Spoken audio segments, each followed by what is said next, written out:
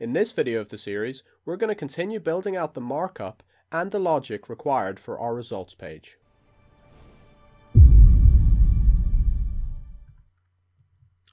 Moving forward to part 21 of this AngularJS course, and in this part we're going to style the question area.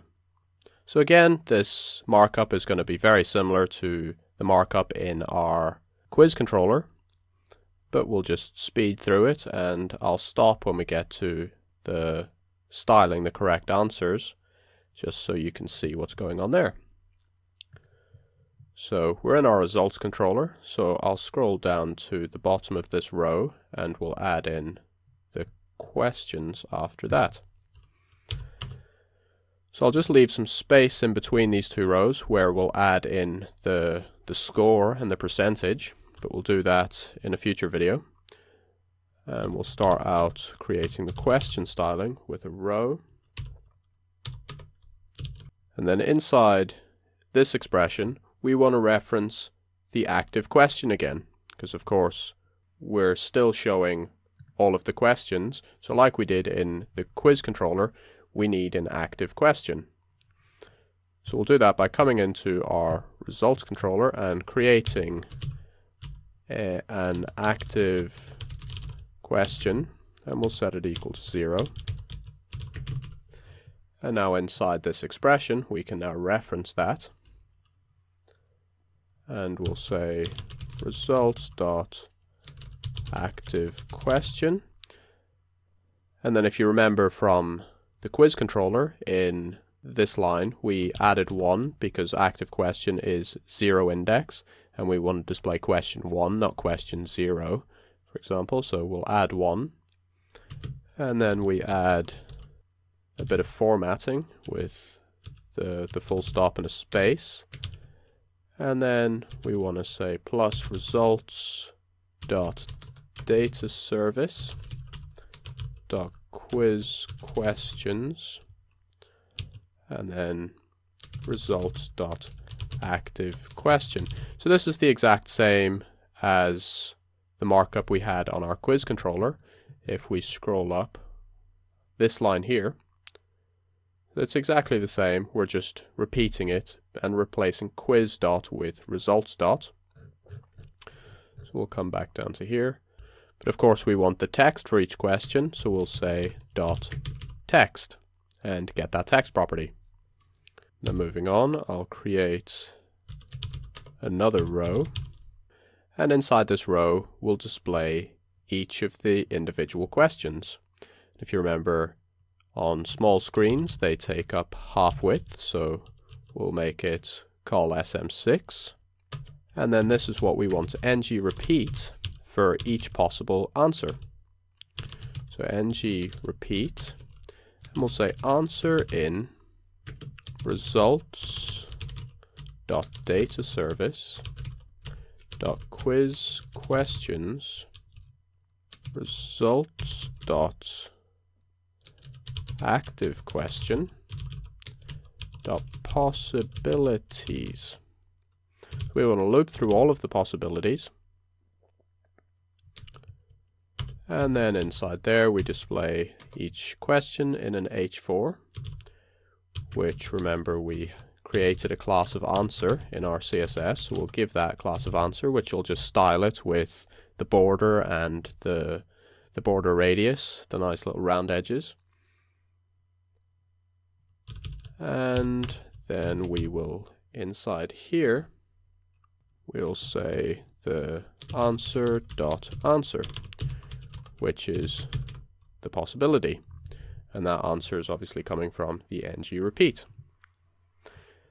So this is the markup that's very similar to the quiz question markup, but now we need to modify it slightly. So if we go into the finished example, notice I have a little bit of text here that says this was your answer and this was the correct answer, and if we go into one we answered correctly, it just says correct answer. Okay. So we need to add in those. So we do that by just creating 2 paragraph tags, and we'll put your answer in one of these, We'll say correct answer in this one. And then we want to just pull both of these to the right hand side, so we'll just give them both a class of pull right.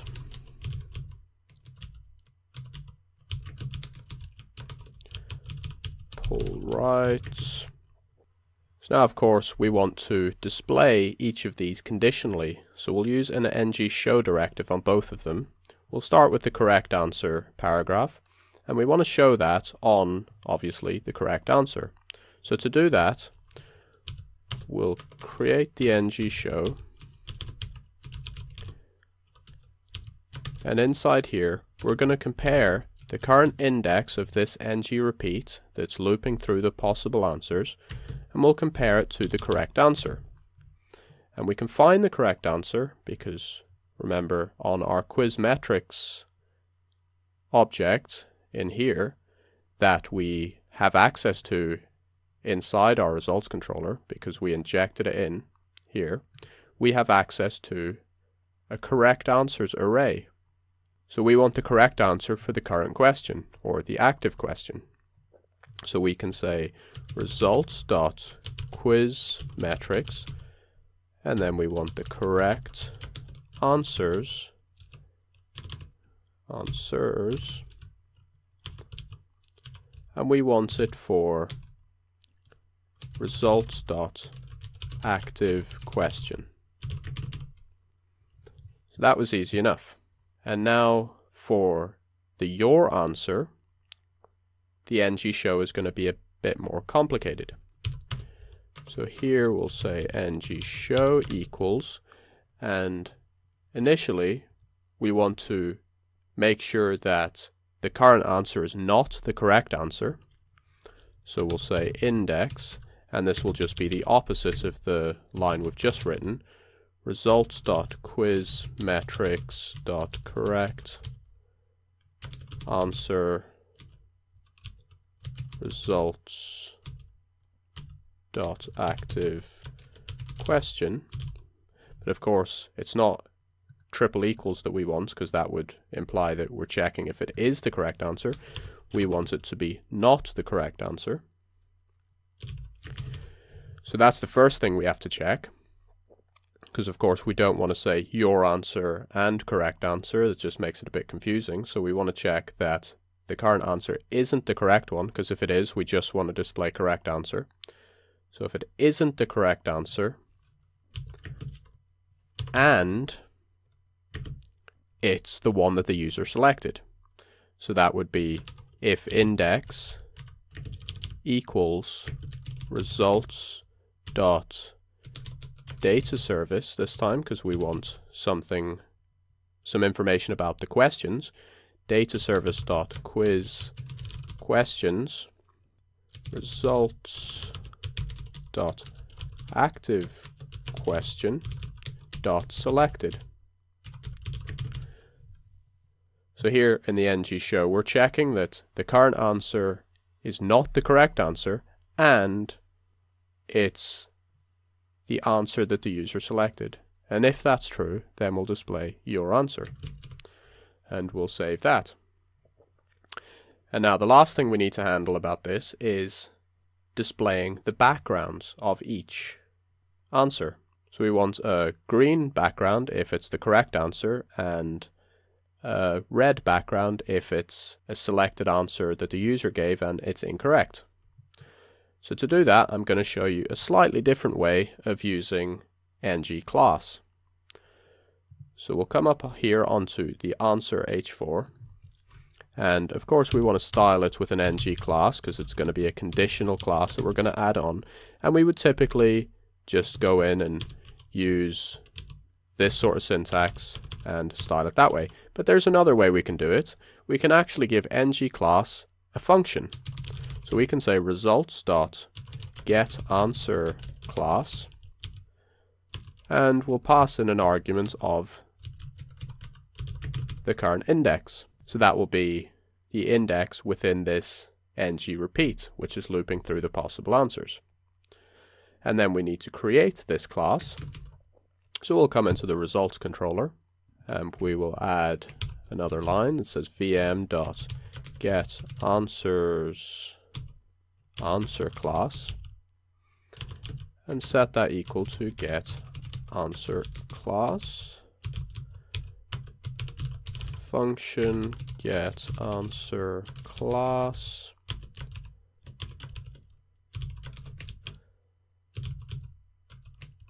and then inside here we're giving ourselves an index, so we'll give that an argument.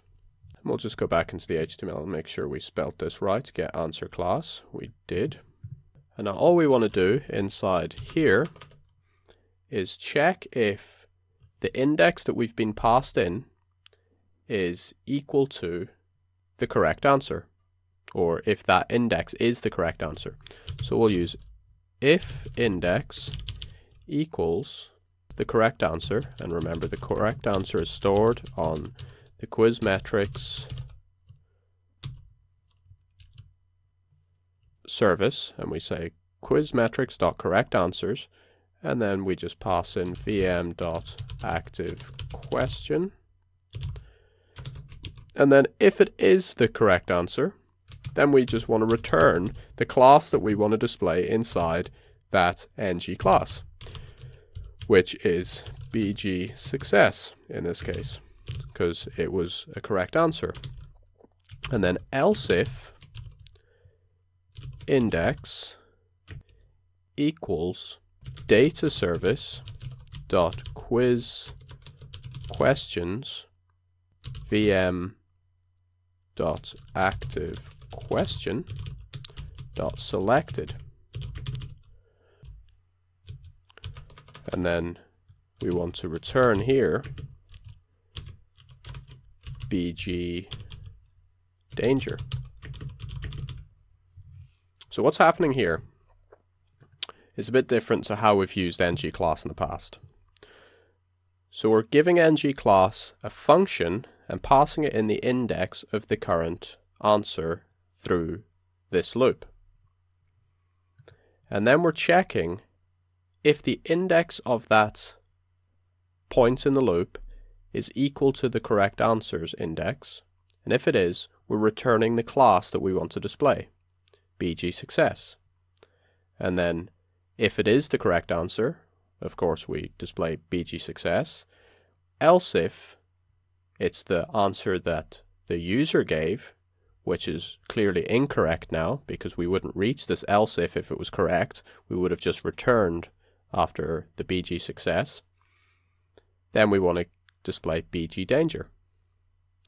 And that is our get answer class. So that's just to illustrate to you that you can use other ways, other methodologies with ng class. You can give it the object with the name value pair syntax, or we can give it a function and just return the class that we want. You can use either or. So now we quickly save all of this and take a look at what we've got. So this is our work in progress. Start the quiz. Yes. And there we go. We've now got this red background because it was an incorrect answer and it's telling it this was our answer, and a green background here on the correct answer. And we can hit all of these and that's not working. So we need to create the function that will add the functionality for clicking these buttons, and we need to add in the go back to facts button down here, and that's what we're going to tackle in the next video. For those of you that haven't checked out my website yet, I do a full article write-up for every single video that I put out on YouTube, and that will include code snippets and other little things that will help you along. The link to the write-up for the current video is on the bottom left of the screen. And if you just want to continue watching this video series, then just click the link in the center of the screen and we'll get started with the next video.